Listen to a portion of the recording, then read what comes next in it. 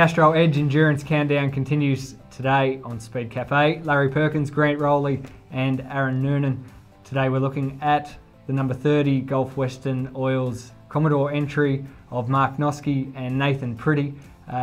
Larry, has Lucas Dumbrell, team owner, gone too far looking for experienced drivers here?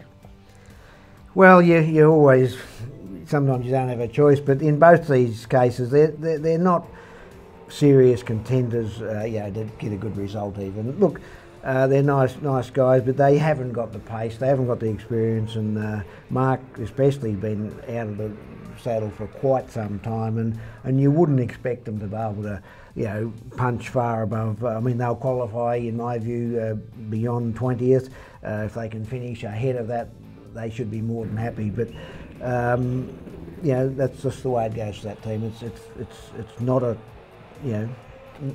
top running team for all the reasons that we know, but I wish them well.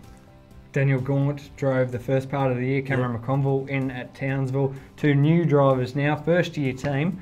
A lot of change? Yeah, it's a lot of change, and I think you're right. I think Lucas Dumbrell's gone a bit too far on the experience because he's traded off speed.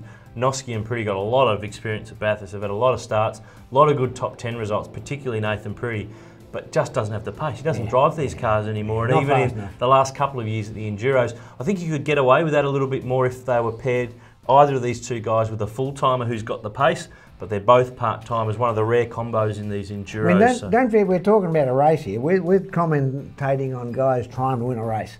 And it's a 1,000k race, and the competition's so hot now, you have to race every single lap. And if you've got a small deficiency, not only will us experts find it, the other teams will leave you behind if you don't recognise it yourself. Good day for them. What's the best that they can hope for? Oh, look, in my view, if they finish, it'll be fantastic, because if they finish, they'll probably be in the top 15. The pace is so hot here, a lot of the guys don't finish, and the finish is still a big achievement for any team, and that's what I urge them to do, finish. I'm sure that will be the instruction there.